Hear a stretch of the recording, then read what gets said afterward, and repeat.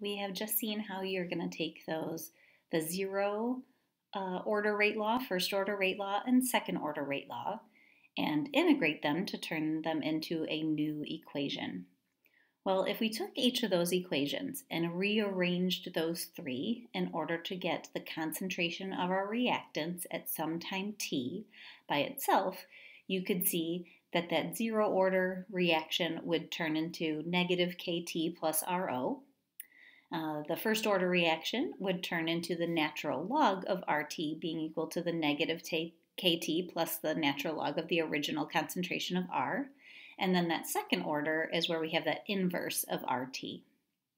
Well, if we could then graph each of these equations, so on our y-axis, if we look at our y-axis on these graphs that are going to be coming up on the next few slides, the y-axis on that zero order slide is going to be just concentration.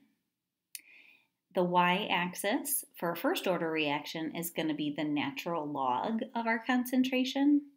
And in our second order reaction, the y-axis will be labeled as inverse of our concentration at some time t. As far as the slope of our equations go, the mx plus b, so the slope in a zero order graph is going to be negative of the k value. Also, same thing, slope of a first order reaction will be the negative of the k value, and slope of our second order reaction will be positive k value. On the x-axis is going to be our time. You can see how x correlates to time in all three cases. And then our y-intercept, where it crosses that line there, will be either our original concentration, the natural log of that original concentration, or the inverse of the original concentration. So let's look at each of those situations a little more closely. So if we had a zero order reaction, you're going to end up getting that straight line plot when you do concentration versus time. So here you can see how the concentration of R, our reactants, is going to naturally decrease over time, right? As time progresses, our reactants concentration decreases because it's turning into products instead. And you could see that correlation here, that if we did the slope of this line, that correlates to the negative of our rate law constant. This is a lot easier to be able to solve for K than it was when we were doing our kinetics lab, where we had to do all those different trials, finding orders and such, and then calculate our Ks, where all we have to do is really just graph it. If you got a straight line when you do if you got a straight line when you plot concentration versus time, that's how you know it's zero order. You wouldn't have to do a whole bunch of trials, get consistent timing, nothing like that. Just plot your information, and then if you got straight line for concentration versus time, you would know that it's a zero order reaction. If you have a first order reaction, if you tried to plot concentration versus time, you would not get a straight line. You'd get this curve. So because you don't get a straight line for concentration versus time, that's how you know that the particular reaction you're looking at is not zero order. It must be first order, because when we do the natural log of our concentration versus time, we get this straight line. So once again, what that means for us is that, like in your kinetics lab, you wouldn't have to do a zillion different trials, get consistent timing, all that kind of stuff. All you would need to do is plot the natural log of the concentration versus time. If you got a straight line when you did that, that's how you know that it's first order with respect to that particular chemical. And once again, the slope is going to be the negative of the rate law constant. So let's just say that the slope was -3. That means that our K value would be 3. For second order reaction, you're always going to get a straight line plot when you plot the inverse of the concentration versus time. So you could see here on our y-axis, there's our 1 over R. as time progresses, now our slope's going up the opposite direction because as our reactants turn into products, our reactant concentration would go down, our product concentration would go up. But because we're plotting the inverse of concentration over time, that's going to flip our sign there. And now on this equation, our slope is a positive k. So what this means is that the graphs are going to tell you the order. Whichever one gives you the straight line will tell you the order of the reaction. So concentration versus time, if you see that straight line then, it's a zero order. If you see a straight line for natural log of concentration versus time, you know it's first order. And then if you get a straight line for the inverse of concentration versus time, it's second order. And like I said before, the College Board does not expect you to be able to look at a graph and know if it's a zero, first, second order. Those are the only ones they want you to know. They would not expect you to look at a graph of like a third order reaction, a fourth order reaction, and know that it was third order or fourth order based on the graph alone. They do expect you to know this correlation here. The last piece that you're going to need to know is the idea of half-life. Half-life is the amount of time it takes for the concentration of one of the reactants to reach half its original value. So let's say that the molarity of your original chemical is 12 molar. Half-life is how much time it takes for only 6 molar of your stuff to still remain. It's a convenient way to describe the rate at which the reactant is being consumed, because if the half-life is really long, that must mean that you have a slow reaction, that it's taking a really long time for that 12 molar to turn into a 6 molar. If your half-life is a short amount of time, the reaction must be progressing pretty quickly. So half-life for zero order reactions. So if we're talking half-life, half the concentration, what we're going to plug in is our concentration at some time t would be half the original concentration. So what I'm going to do is substitute in half RO in for our RT. If I do that,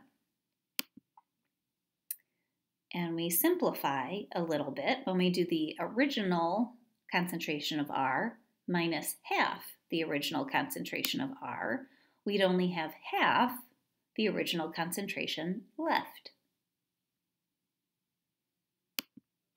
So if we wanted to get the half-life, how long it takes for that zero order reaction for the concentration to be cut in half, if I just divide by that K to get the half-life by itself, put the K on the bottom there, this 1/2 simplifies, we put a 2 on the bottom. So if we took our original concentration, divided it by 2 times our rate law constant K, that will give us the amount of time it takes for our concentration to be cut in half. Half-life is dependent upon the concentration of R for zero order reactions, right? So if you have a very concentrated thing here, if this number is really big, then this number proportionally is going to be really big. It'll take a long time. If this number is relatively small, then proportionally the half-life is going to be small as well. So half-life is dependent upon that concentration of R for zero order reactions. What about first order reactions? So here is our first order reaction equation. And once again, if we're talking half-life, we're saying how much time does it take for half of our original stuff to turn into new stuff. So our final leftovers of RT would be half the original. So we're going to substitute in half of the original for that RT. So when we do that, our original concentrations, R sub O there, that's going to cancel out. So what we have left is the natural log of a half equals negative K times our half-life. To get the half-life by itself, we'd have to divide by negative K. Our negatives would cancel out. So if we have that, we do 0.693 divided by K would give us our half-life. This one is the one you're going to see the most. This is the one that if you are looking at the equation sheet that the College Board gives you during your AP exam, this is the only half-life equation on there. So they give you the integrated rate law equations. They'll give you like this top line, for example. They don't tell you that that's the first order integrated rate law, but they will provide you with this equation, and they will provide you with this equation. The zero order half-life and the second order half-life, they don't provide you with that equation on your equation sheet, but honestly, I've never seen them ask for anything but a first order half-life. It doesn't mean that they might not ask it in the future, but I haven't ever seen anything talking about half-life that's not first order. And then for second order, one more time, let's substitute in half the original concentration is what's left.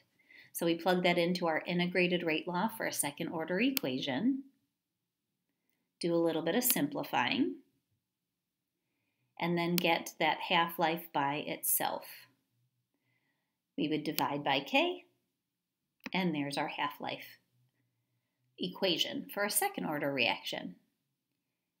The zero order and the second order reactions were both dependent upon the concentration of R.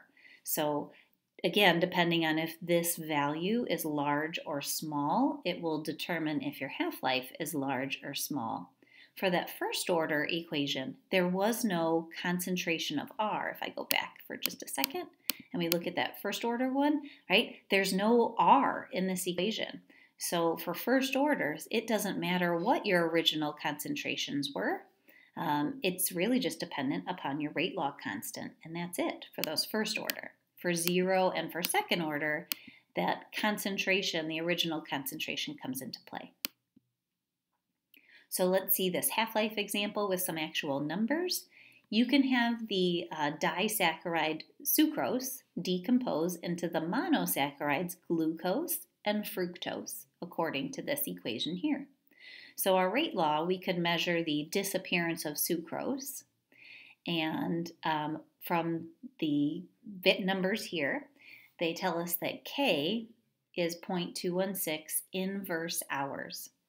We would know that this is a first order equation based on the units for K. When you have a first order equation, the units for K are always inverse time. So based on that value of K, that tells us that we get to use this as our equation for to determine that half-life. And then we could plug in that value for K and solve for the amount of time it takes.